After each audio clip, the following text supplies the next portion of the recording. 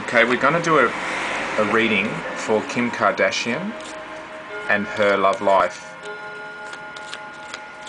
Now I don't know much about Kim Kardashian, so I'm just going to use the cards and my intuition just to see what's happening. We're going to look into 2012, the whole year of 2012, and see if her love life's going to get good or bad or whatever. So what I'm doing is I'm shuffling the cards and flipping some over. These are called Find a Man cards. So we're going to look for Kim Kardashian, which she'll be the heart card, and then the man will be the man card. Let's see. So the first card that she's got is another lover. Another lover would indicate that she's probably not going to be focusing on one male, one man. She'll probably have a few. She'll probably date a few. Let's see the rest of it. Well, there's a man there.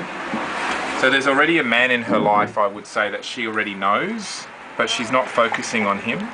She's focusing on another lover. So there's more than one interest for her in her love life. Now over here, we have easy connection. So there's definitely a man that she already knows or thinks about, because he's already in the first row, which means that he's someone that she's already knows of. And the card beside him is an easy connection, and the card beside that is you already know.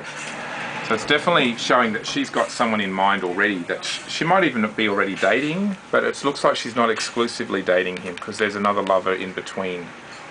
So let's keep going.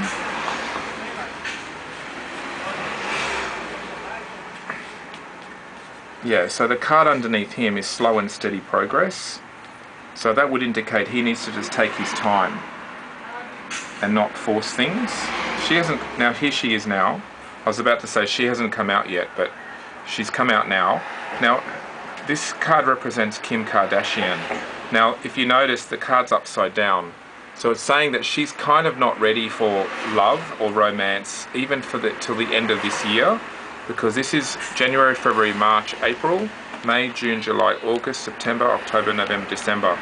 So she's kind of like second part of the year and she's still not upright, which indicates she's not really open to a serious relationship, although there's someone that she is involving. Yeah, she's got to clear the past. Okay. Third party. And then the last card is blockages and conflict.